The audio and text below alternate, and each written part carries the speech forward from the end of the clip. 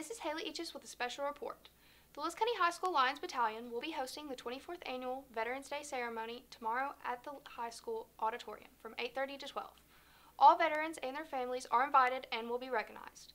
The invocation will be presented by Cadet Sergeant First Class Carson Cannell.